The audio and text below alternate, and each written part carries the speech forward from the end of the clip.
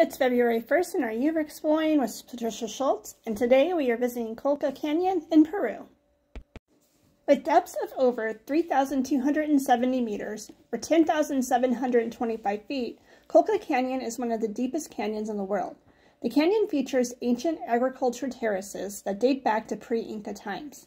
The terraces showcase the impressive engineering skills of the indigenous people who cultivated the steep canyon walls, adapting to the challenging terrain.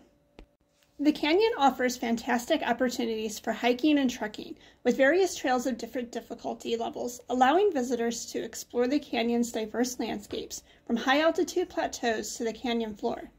Along the canyon rim, viewpoints provide panoramic views of the canyon and surrounding mountains.